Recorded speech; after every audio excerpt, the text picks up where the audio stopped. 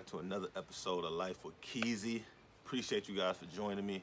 So as you can see from the thumbnail, today we talking about passports, dual citizenship, and how it can help you and aid you throughout your professional basketball career. Before we get started, make sure you smash that like button, man. Stop playing with me, all right? There's too many of y'all watching the video for y'all not to be liking it, all right? And the duration way too long, man. Don't be a weirdo. Smash the like button, all right? I appreciate you guys. And if you haven't already, subscribe and play with that notification bell a little bit, man. It goes a long way. All right, so let's get into it. So does having two passports help you in overseas basketball? If you want a quick answer, then kinda, sorta, sometimes, not all the time. But I'm gonna give you a little bit better answer than that, all right? Okay, so first, let me start by saying that there's two ways that having dual citizenship might be able to aid you in pursuing your dreams of playing professional basketball overseas. First is the Bosman, or Bosman, or however you want to pronounce it. Tomato, tomato, all right? The second is the Cotonou, or again, however you want to pronounce it, however it's pronounced. I'm not sure all about the pronunciation of Cotonou or Bosman because I've heard it said so many different ways. It's crazy. So, to my knowledge, all professional basketball leagues overseas have an import quota, which means that there's a maximum amount of foreign players per team in the league. Having dual citizenship is a way to kind of finagle your way into, you know, good situations that probably normally wouldn't be options for you starting your career or even later in your career, you know, in terms of fighting for jobs with similar caliber players. It opens the doors for, you know, a lot of guys. So say you have dual citizenship, right? You're American, but say your mom or your dad was born in Germany, and because of that, you have two passports. You have a German passport and an American passport. So because of that German passport, that means that you can play in Germany as a German player. So this gives you a better chance of getting a job, and also, depending on the situation, it also makes you eligible in some senses to play for that country's national team, which is a dope-ass experience to have. So again, let's say with that hypothetical German passport you have, right? So it not only gives you the ability to play in Germany as a German player, it also gives you the ability to play in other European countries as a Bosman player, which is dope. You know, two for the price of one. You know, having passports, man, it opens up doors for you. It can open up doors for you. Not always, but it can open up a lot of doors for you. Let's take, for instance, Spain. So Spain, they allow 12 roster spots on each team. 7 of those roster spots being taken up by foreign players, you know what I'm saying? And 5 by domestic players. So domestic players being Spanish players, foreign players being players from outside of Spain. So within those 7 foreign players, they're allowed 2 non-European basketball players. So pretty much usually always being Americans, you know, for the most part. I can't think of any situations where they weren't American players, those 2 imports. Then you have 5 Europe, i.e. Bosman and or Cotonou players to add to the mix. So that's anybody having a European passport from other countries within the EU, or having a Cotonou passport, which, you know, I'll explain a little bit later. So in Spain, more Bosman players are allowed than import players. So it makes sense, and it gives you other opportunities to put yourself into that market and to get in that market if you have a Bosman passport. And of course, you can play basketball at a high level. So on the other hand, the Cotonou rule. The Cotonou agreement was an agreement signed back in 2000 actually, back in 2000, between the European Union and the 79 countries that are a part of the ACP group, which is the African, Caribbean, Pacific group, for those people who've never heard of it before. It came into effect April 1st, 2003, and they made some adjustments, you know, in 2005 or whatever. So in a nutshell, the agreement pretty much established the right of practitioners of sports and entertainment from the African, Caribbean, Pacific, you know, group of countries to have the same rights as Europeaners, you know, when they came to, you know, Europe. So that means if, you know, me being a Nigerian, or me, you know, me having a Nigerian passport, for instance, you know, I'm just talking about myself, it gives me, when I come to Europe, they're supposed to treat me, you know, me being a sportsman, supposed to treat me as if I were, you know, say I'm in France, or a French person, or if I'm in Belgium, they're supposed to treat me as if I'm a Belgian person, you know what I'm saying, and not as if I'm an African person. They're supposed to treat me how they treat their own, you know, residents and citizens. So there are a ton of other legalities that are covered in this agreement. I'm not gonna go into detail because I'm just telling you how it could potentially aid you in your you know, professional basketball career and furthering your professional basketball career. So the Cotonou status is given to players from most African and Caribbean countries, similar to the Bosman status, but there aren't many countries today who really have this rule in effect. But still, in some countries in the Middle East as well, having an African passport can be a huge advantage. You know, like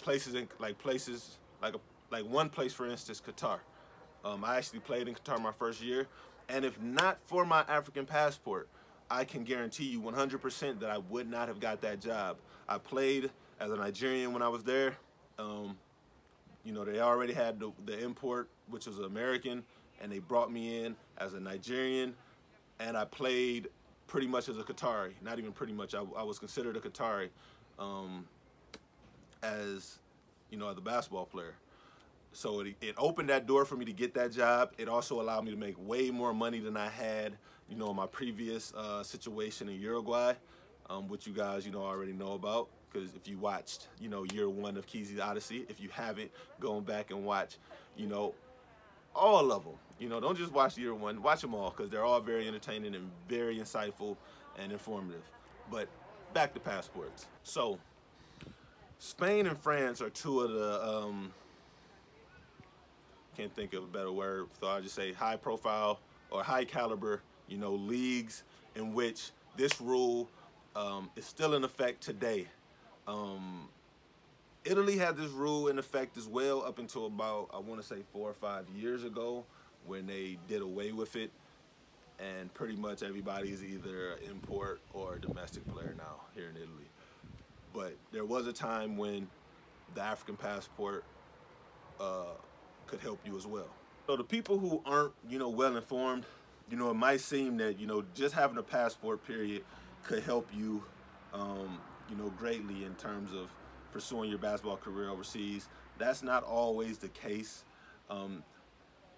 It could help you, yes, you know, depending on the passport and depending on where you go to play. It could be very, very, very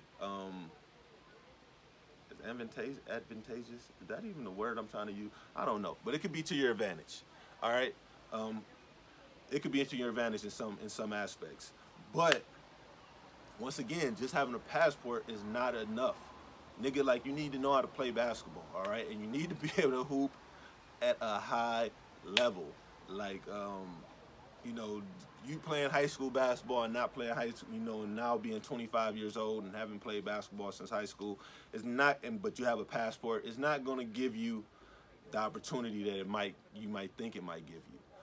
Because at the same time, there are way better qualified players than you who they would rather give those opportunities to, because they can actually play and they're actually proven to be, you know, good basketball players. It's a fact. They have footage of it. They have numbers. You know what I'm saying? You haven't played in 7 years or 8 years, and now you all of a sudden, you know, you want to, you know, you watch this video and now you're like, oh man, like, I got a, you know, a German passport or a Belgian passport, you know, with my American passport, maybe I can finagle my way into a situation. It's possible, you know, but at the same time, it's not all that likely, because you haven't played basketball in who knows when. You don't have footage. You don't have all the other things that go into teams taking up, you know, giving players opportunity. You don't have those. So build up those things first, and then having that passport might really help you in terms of, you know, furthering your career. So then there's other situations where countries actually just give passports to certain players, depending on the caliber of player they are, to play for the national team and to help them grow their basketball on an international stage. You know what I'm saying? There's guys like J.R. Holden. He played for Moscow, for CSKA Moscow. Great European career. And they gave him a passport. They gave him a passport, a Russian passport. Then there's guys like, you know, guys like Pujitter, who has a Ukrainian passport, plays for the national team. AJ Slaughter, I think he has a, does he play for Ukraine as well? Or Hungary, or one of these other teams. Dante Draper, who played for Croatia's national team, they gave him a passport. Bo McCaleb, you know, one of my all-time favorite professional basketball players overseas, you know, he played for Lithuania, you know what I'm saying? So, but when I say these names, they're not just regular names. They aren't just regular guys. These are some of the highest caliber players in Europe, you know, and they, you know, when you gain these passports from these countries, they don't give them to you because you're just an average player. You have to be, you know, a high caliber player and been proven. So it makes sense to give these guys passports because you know, and it's proven from the past that they can help your national team organization, you know, further along in terms of European competition. So all in all, man, passports can help you a lot, you know, in the right situation and depending on the passport. But you have to be able to play. You have to have a resume, and you have to have an agent, man, who actually knows these rules inside and out and know how to put you in the right situation to be able to flourish because of this rule. So that's pretty much it, man. That's pretty much it when it comes to the passports. From my experience and my knowledge, it's a great way, man, to get ahead. You know, if used correctly and known and the rules known about it and knowing how to maneuver through it, it can really help you.